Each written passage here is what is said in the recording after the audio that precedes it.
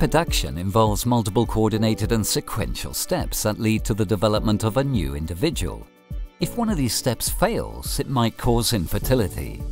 Infertility is a major public health concern that affects both humans and animals, including domestic and wild species. The development of assisted reproductive technologies like artificial insemination, in vitro fertilization, and embryo transfer has been able to provide solutions to some of these infertility issues. But still, new and multidisciplinary research approaches are needed to solve the wide spectrum of problems related to the reproductive biology of mammalian species.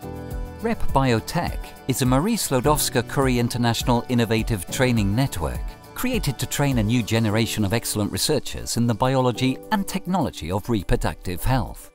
The network, coordinated by the University of Murcia in Spain, includes 12 world-leading academic institutions and 3 private companies from 9 different countries and aims to create an international European joint doctorate program.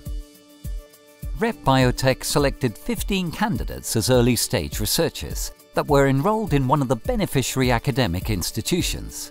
Then, helped by their supervisors, designed a personal career development plan to carry out an independent research on a specific reproduction topic.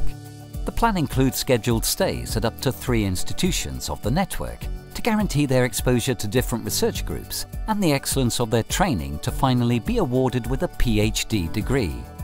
Rep-Biotech is unique in the sense that has been designed to gather all the reproductive aspects of mammalian species in one only program and aims to achieve the following objectives.